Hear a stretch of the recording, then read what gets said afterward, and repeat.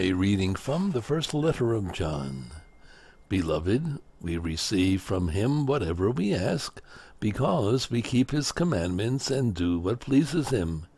And his commandment is this: we should believe in the name of his Son, Jesus Christ, and love one another just as he commanded us.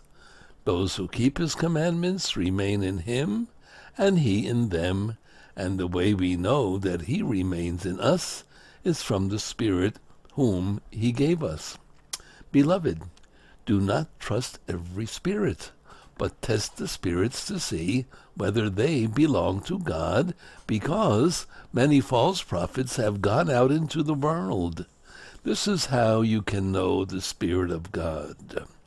Every spirit that acknowledges Jesus Christ come in the flesh belongs to God, and every spirit that does not acknowledge Jesus does not belong to God.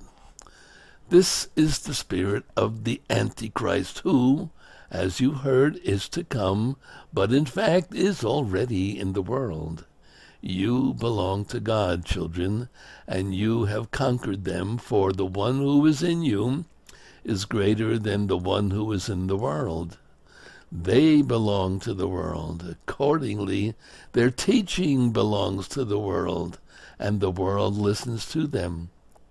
We belong to God, and anyone who knows God listens to us, while anyone who does not belong to God refuses to hear us.